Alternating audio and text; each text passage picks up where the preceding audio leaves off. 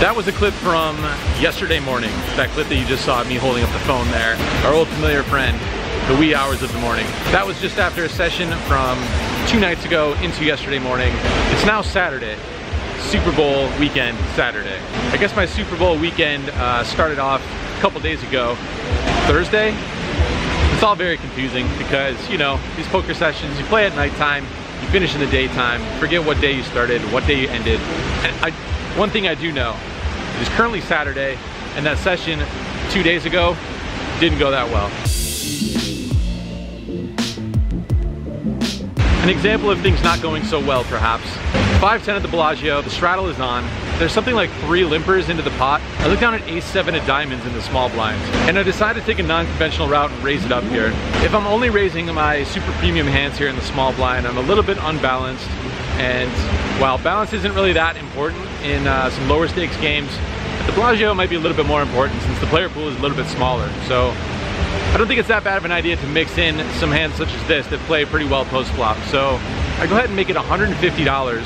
There's a middle position call, and the button, after thinking for a while, calls as well. So 3 ways to a flop of ace-8 deuce with 2 clubs and 1 diamond. It's a pretty good flop for me. We do flop a pair, but we can also try and fold out some holdings that have some overcards in them that can improve, such as king, queen, king, jack, king 10, queen, jack, queen 10. Hands like that that are suited would call a raise pre-flop and that can improve on various runouts. So usually happy to fold those out. Plus we can represent an ace, we can barrel away on some later turns and rivers, and we can improve with some backdoor flush draws. So I go ahead and put a bet here of $320. Both players make the call, so pot is getting pretty sizable. Turn is the 5 of diamonds, which brings us that backdoor flush draw. My stack isn't really too big relative to the size of the pot here. I think I should be able to fold out some weaker aces that did not raise in a straddled pot, just limped in from middle position and from the button. You would think that a stronger ace, such as ace king, ace queen, ace jack, might put in a raise pre-flop. So I think I should be able to fold out those top pair holdings, also shut down any club draws. And seeing as how I only have about 1100 in my stack, it sort of makes sense if I happen to have an ace-king type hand, just shut down all those club draws and take down a pretty decent pot here. So even though I only have a pair of 8s here with some showdown value, I don't think I'm winning here too often versus 2 players who call here. So I decided to jam all in there, try and maximize my fold equity, and still have a backup plan with the 2 pair draws, trip draws, and flush draws. Middle position player folds right away. Unfortunately, the button does not fold right away. He thinks for a long time, but he eventually decides on a call. Off to the river, probably looking for some improvement here, but unfortunately it doesn't come. I show my hand and he shows us ace-queen off suit. So I guess a little bit surprised there that my opponent did not put in the raise pre-flop on the button, facing all those limpers. And I do have a lot of history with this player, so he's known to do maybe some unconventional things from time to time, but I still would have expected to raise their pre-flop. So it was a long session, some ups and downs, but more downs than ups. Finished the night stuck about $1,500. Not the ideal situation for heading into a big weekend such as Super Bowl weekend.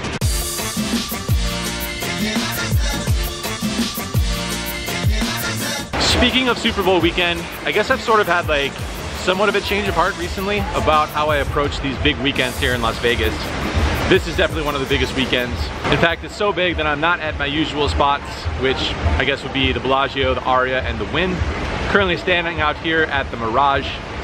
Lists are very long at the aforementioned places, but in previous years, I used to get such a big sense of FOMO with these weekends, and put a lot of maybe undue pressure on really performing these weekends. It sort of occurred to me that there's always something going on somewhere when it comes to poker. There's always a tournament series happening somewhere, there's always action to be found somewhere. Hoping for that really big score on Super Bowl Saturday.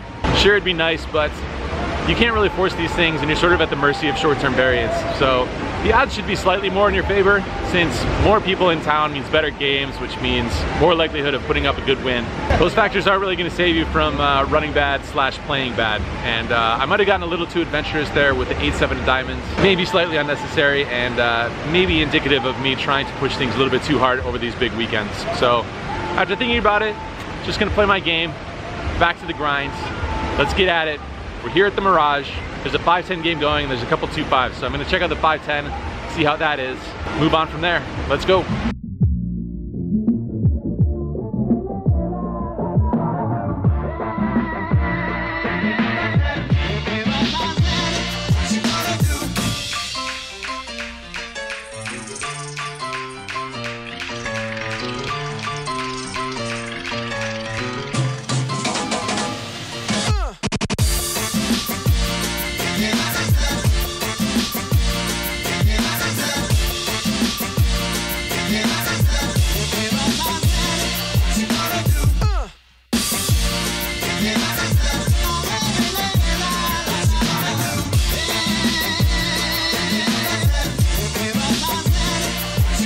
Just wrapping it up here at the Mirage. Look who I ran into. We did great today. Maybe Brad here can explain what happened, because before Brad showed up, I was doing all right. I was winning. I was winning money. Things were good. Feeling good, playing good. And then Brad showed up. The session turning around had very little to do with me, because I lost 1,000. Here, I lost 1,000 playing with Andrew, and then I lost 1,000 right before that, so I'm stuck 2K today. Yeah, Brad brought the run bad, literally. He brought some people over from the Venetian, who he said were going to be donating some money into the game. What I said. Okay, maybe not in those words, but something along those lines. And yeah, they took all of our money. They did, they got us. Well played, guys from Minnesota. We need to give a shout out to Mark and Dave. 2.5 idiots from Minnesota, Mark and Dave. All they wanted to do was be on the vlog, and they got their wish. They crushed us. So yeah, that's that. That's the Mirage. And right now we are going to go over to the Bellagio to try and rectify the issue as best we can. See you there.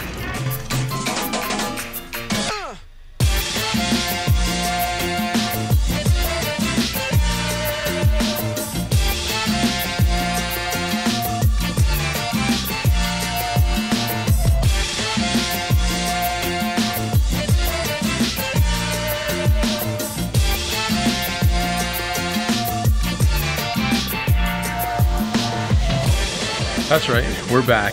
Back here in the old sports book, the place I said we should probably spend less time in. But at least it feels a little bit appropriate, being Super Bowl Sunday, and that is today actually, considering the time is 5:14 in the AM. Speaking of the Super Bowl, apparently there are $4 million wagers on the Super Bowl this year, all on the Eagles, and apparently one of them is a multi-million-dollar bet.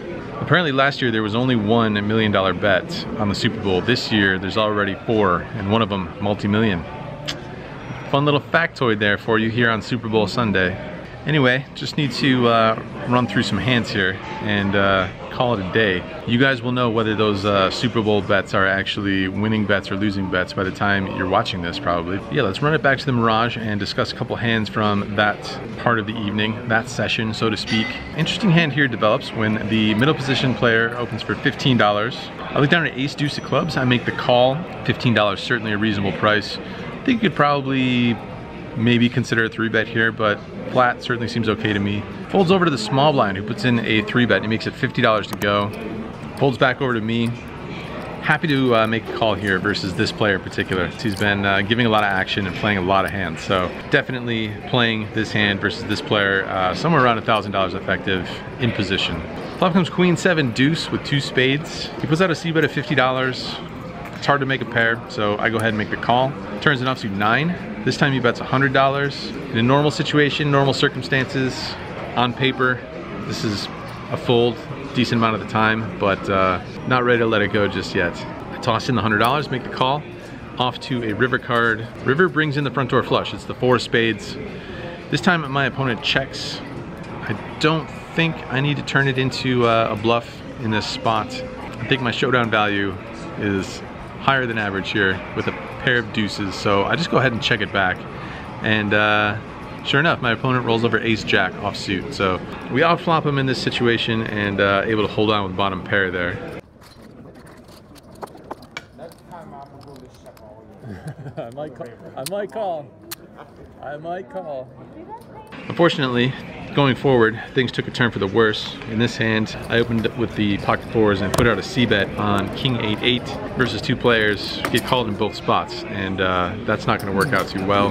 There was another hand that was very important in the session, and I failed to capture it. So it's been a little while since we've had a hand that I need to report where the failure to capture is completely on me. So you know what that means, $25 to charity. But we need to report this one because, like I said, very important, and I think the biggest hand of the session that I played. So in this hand, I opened up king 10 of spades from early position at 20. The player on my direct left puts in a 3-bet and he makes it $60. Suited Broadway, I'm pretty happy to call 3-bets with. So I go ahead and make the call, and we're off to a flop heads up. Flop comes queen 10-7 with 2 hearts, so we flop middle pair here.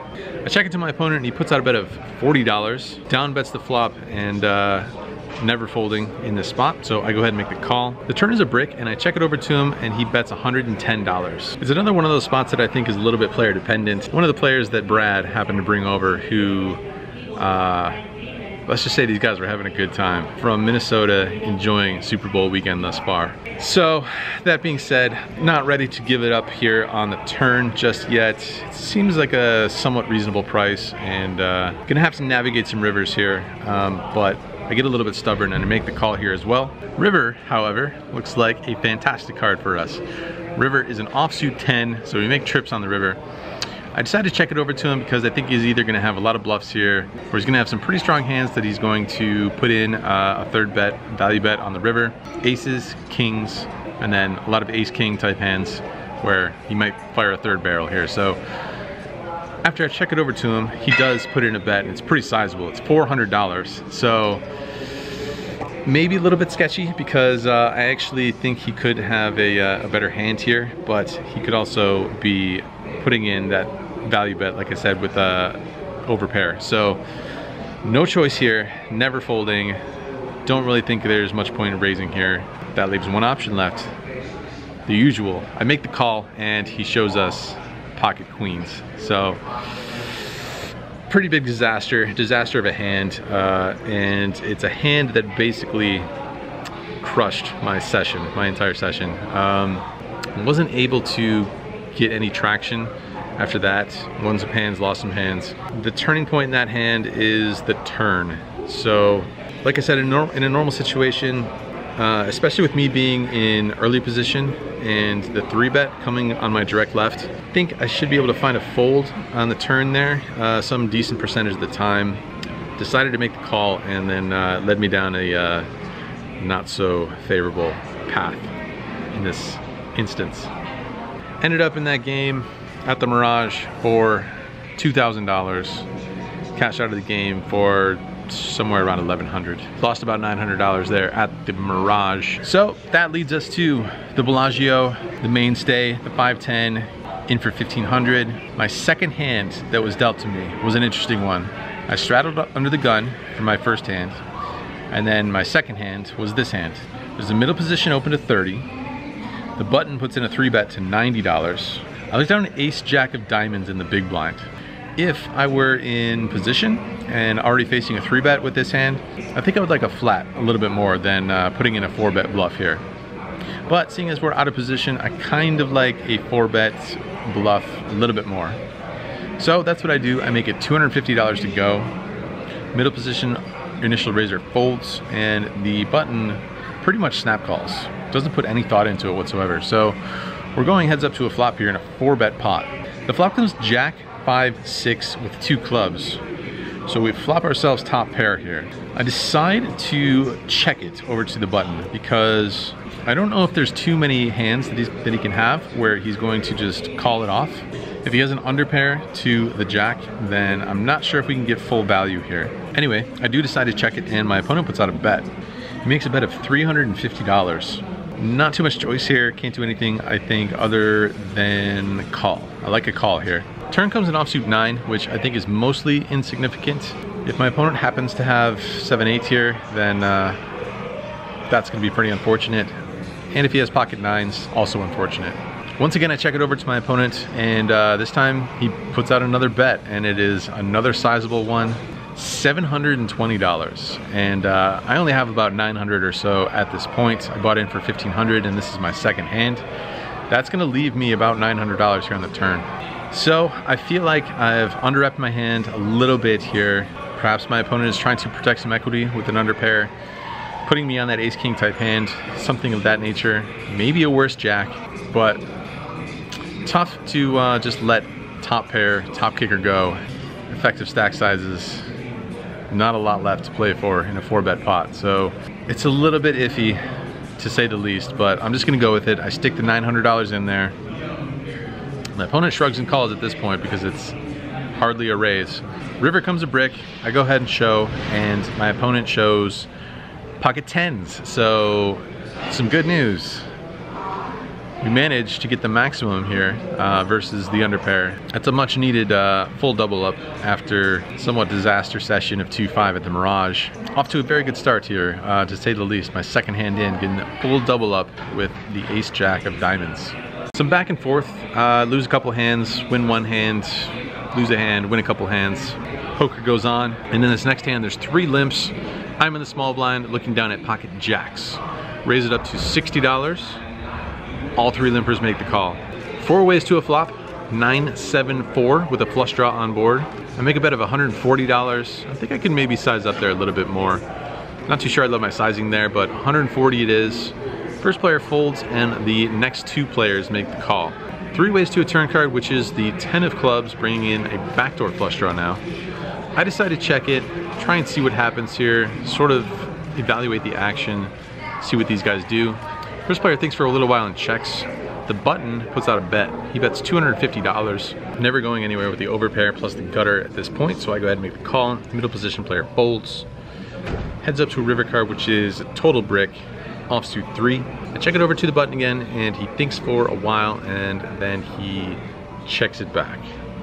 Feeling pretty good, I roll over the pocket jacks, and he gives it the nod, and then he turns over 9-3 offsuit. Yeah, so I guess it's not so much of a brick on the river. Never saw that one coming, especially after he took a little while to turn his hand over, but pocket jacks not gonna get it done this time.